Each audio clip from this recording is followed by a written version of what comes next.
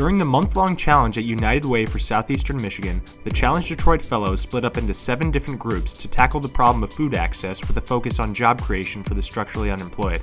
At the end of the month, the different groups presented their solutions to a panel of influential people in the Detroit food space.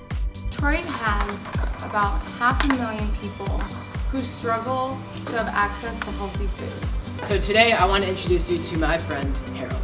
Harold is a real person that we... Imagine this. More than 770,000 people face hunger in Southeastern Michigan. I think the projects today that I have heard are innovative, they're creative, and one of the things that we're always looking to do is how can we do things differently? We know that there are always going to be fewer resources out there, so we need to look at what are those ideas that we can lift up and really focus in on that are different than the current things that are happening out in the community, and take those projects and see what elements can we implement. I feel really good about how this challenge turned out. Even though there was a competitive nature in it, we really weren't like that. We all worked together.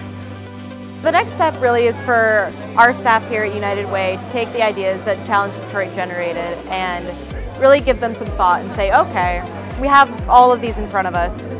What are really feasible, maybe now, or what's feasible 10 years from now?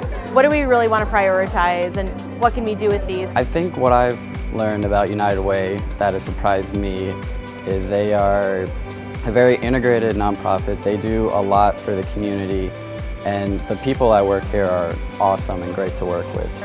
I would just say thank you to Challenge Detroit, and I really can't emphasize how great it is for me. I love being around people who are very innovative, creative thinking types. It not only gives me ideas, but it really gives me a lot of energy to do what I do, because I love my job, and it's good every once in a while to get an influx of new energy and excitement.